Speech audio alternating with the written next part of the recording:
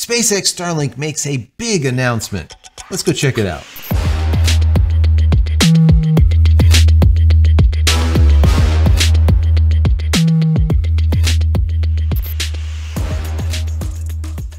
Hey everybody, welcome back to the channel. Thank you so much once again joining me for tea time. Today we have a little bit of misty morning and focus combination.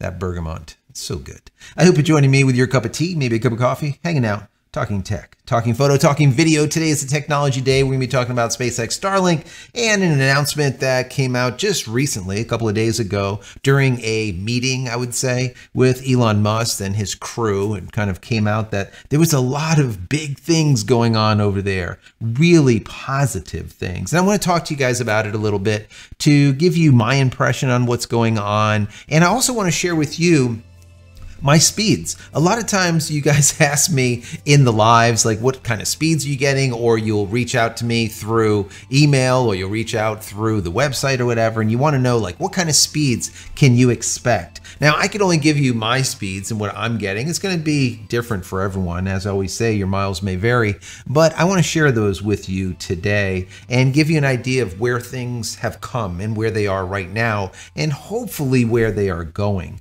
I was reading an article, a short article actually, over on PC Magazine, and they were talking about this. I want to share this with you once again, give you my commentary, but most importantly, as always, down below, I want to hear from you. What is going on with you and your Starlink if you have it? If you don't have it, are you looking on getting it sometime soon? Are you here just to do some research? If you are, I put together a playlist for you. Check it out over here. There's about 260 plus videos specifically on SpaceX Starlink. Helpful how-tos, what to do, what not to do, what to buy, what not to buy, and of course the why around all of it.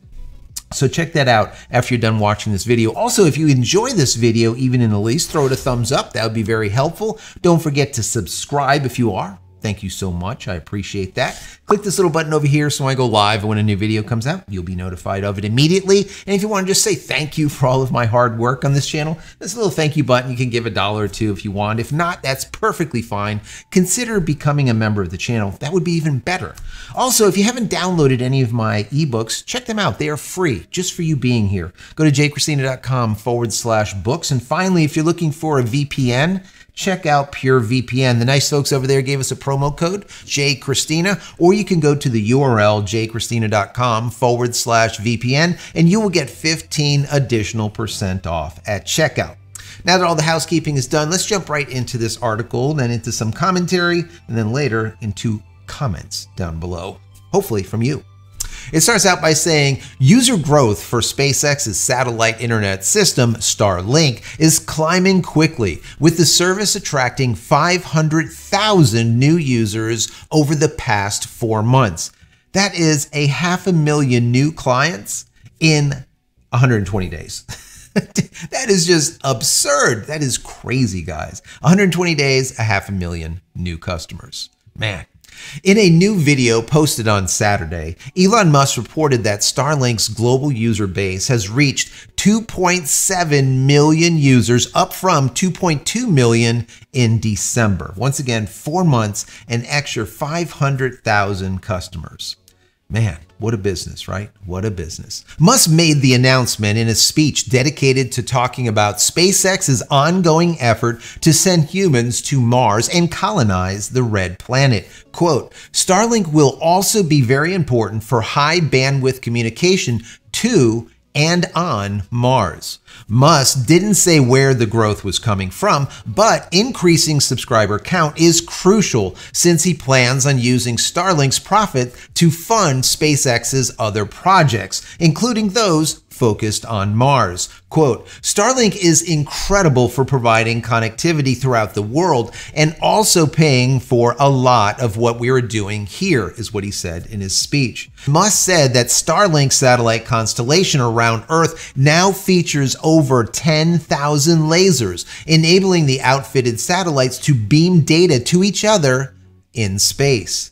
Very powerful. Those are communication lasers, not like pew pew lasers to like blow things up. They're communication lasers which form this mesh network. I've talked to you guys about this in the past a lot. All of those satellites connected through those lasers form that mesh network, just like you would have in your home. But in the home, it'll be connected through Wi-Fi. Here, instead of using any type of RF or radio frequency, they are connected through lasers. Extremely fast. Matter of fact, they talk about that in just a second here. In January, SpaceX engineers said that the lasers were already transmitting 42 petabytes of data for customers per day and helping to drive down latency while expanding Starlink's coverage around the globe. 42 petabytes. That is 42,000 terabytes. 42,000 terabytes per day. That is a ton of data that is being transacted between satellites through those 10,000 lasers.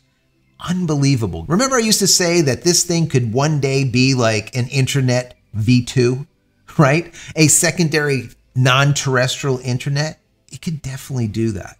That's all they need to do is put a NOC or a couple of big COs or central offices, so to speak, right? Network operations centers in LEO, big satellites that do all of that work, that heavy lifting. I think the biggest issue there is most likely power, because it takes a lot of power to be able to push all that data around and do all of that combing through the data that happens in the network operations centers, where it actually transacts or manipulates that data and moves it where it needs to be. That's for a whole nother video. Anyways, I digress. Let's finish this article. In addition to serving home internet users, SpaceX is also building a cellular Starlink system to beam broadband to unmodified smartphones. I've talked to you guys about that also. On Saturday, the company successfully launched a second batch of 6 direct-to-cell satellites.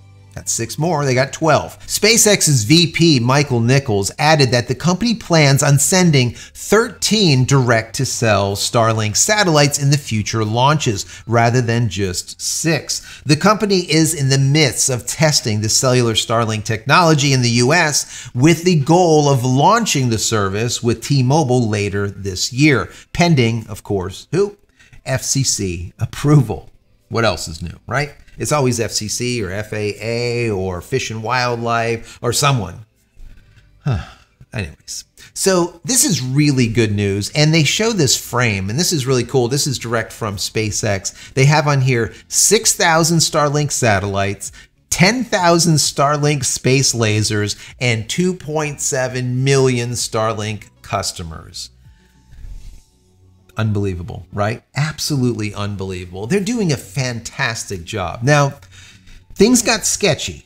You know, I've talked about it in the past. There was a period of time that speeds got really slow, when they kind of opened things up and there was just an influx of new users, when there wasn't that waiting list. I was on a 9-month waiting list before getting SpaceX Starlink like 31 months ago, all right? A 9-month waiting list. Now you can get it anywhere. You can get it at damn Costco. Okay, so it is major at this point. It is a big deal. And what I see to be really big here is 2 things. Number 1, latency is coming down from like 40, 50 milliseconds. It is down in the 30s. Now, Elon Musk has said in past presentations and in past videos that he wants to see the latency get below 20 milliseconds. Why is that? Well, he's a gamer. He likes Diablo 4, he likes other games. We know that first-person shooters or any type of gaming, you need to have low latency. If not, you end up dead. And people are like wandering around like, why is this guy just standing around? And you're not really standing around, you're just that lagged, as we call it. Same thing holds true when you're doing any kind of telemedicine or teleconferencing or anything. You need to have low latency so you can have communication that is on time, so to speak. The other thing is now increasing the speeds. We saw that the FCC said that, listen, to be dubbed or be called high speed or broadband, we need to see you at not only 100 plus megabits per second download, but we want to see 20 plus megabits upload. And you need to have that sustained. It can't be like this all the damn time. And that has been the one big issue that I've had with SpaceX Starlink, is that it is not consistent. Right? It's getting there. It's a lot better. But let me share this speed with you. I just did a speed test just before starting this video. Check that out. 307.48 megabits down and 21.17 megabits up. And you can see the latency there of 35 milliseconds. I would like to see better, and I'm sure Elon would too, but I'm happy with that. The reason being is that type of download speed, I was only seeing that like just coming out of beta. At the very beginning, I was getting 300, 310, 320 megabits down. After that, never again. It went down to 200, then it went down to 180, 150, and then finally we were seeing like 90 to like 100, 110 megabits down. And the reason being is because of the influx of new users, and it just simply couldn't handle it. The network couldn't handle it. Now we see that there's more satellites up there. The satellites that are up there are becoming almost the majority of version 2.0 minis. Now the 2.0 minis compared to the version 1.5s or the 1.0s are like 4x the capacity. They are faster and they can handle more data throughput. Once again, 4x. It's a big deal. Also, when we see the version 3s, as I always call them, the version 2 maxis, the full-size version 2s, I think they're going to call them version 3s at this point. But when we see them up there, when finally Starship stops blowing up, well, that's going to be a major change, because then latency is going to come down, and then also speeds are going to go up, and the consistency, the reliability, all right, is going to go up massively, in my personal opinion.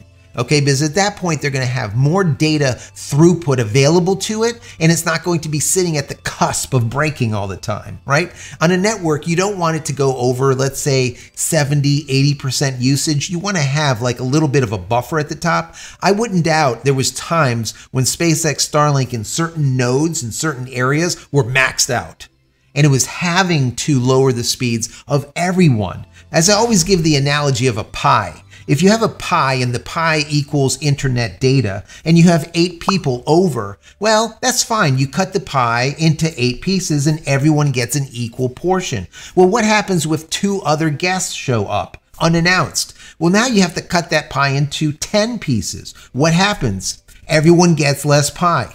Hence, everyone gets less data. There's a finite amount of data. But once again, when the version 3s get up there, the amount of data is going to become more vast, and you won't have to cut the pie so small and everyone getting smaller sections, because you'll simply have more pie. Pie. I don't know where I'm going with this. Anyways, the upload speeds are also becoming better. I'm seeing here that 21.17. That is nice. If we can see an above 20 megabits up continuously, right? We're doing good. But I'm getting some nights where we're seeing 10 and 12 and 15. We can't have that. Or I should say the FCC can't have that. The FCC wants 20 megabits up minimum. They're probably going to increase this, okay? Probably see 25, maybe even 30 in the not so distant future. So SpaceX is going to have to think about this going forward. They're going to have to be able to provide more or greater speeds on the upload speed. We can see that they can do a great download speed. Matter of fact, a friend of the show, a good friend, was showing me speeds going to the Bahamas that are unbelievable. Hundreds and hundreds and hundreds and hundreds and hundreds megabits down. That is amazing in the middle of the ocean using SpaceX Starlink. I'll do a report on that probably by the end of this week, maybe next week. Really interesting stuff. Anyways, guys, I want to hear from you.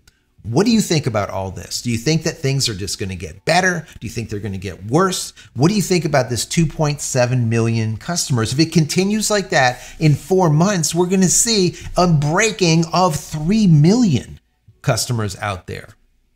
Definitely before the end of the year, there's going to be 3.2, maybe 3.5 million customers. That is a ton. That is a ton. What are you experiencing? Are your speeds getting better? Are they getting worse? Are they on par? What is going on with you? Down below in the comment area, I want to hear. This is very important, and everyone else that's watching this video, they want to hear too. So once again, go down into the comment area, leave a message. If you find information from someone there that helps you, say thank you.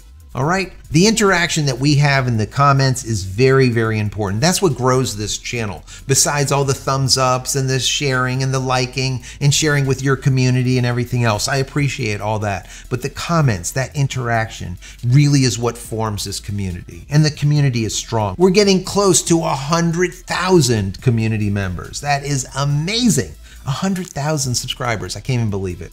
Anyways, guys, if you enjoyed this, throw the video a thumbs up. That'll be very helpful. And head over to my website, JCristina.com, where you can find all the photography tools I've invented for you and me over the many years, and check out my merch and my tees and everything else. Pick something up. I would appreciate it. Many blessings to you and your family. Stay safe, stay healthy, stay connected, and we'll see you in the next one.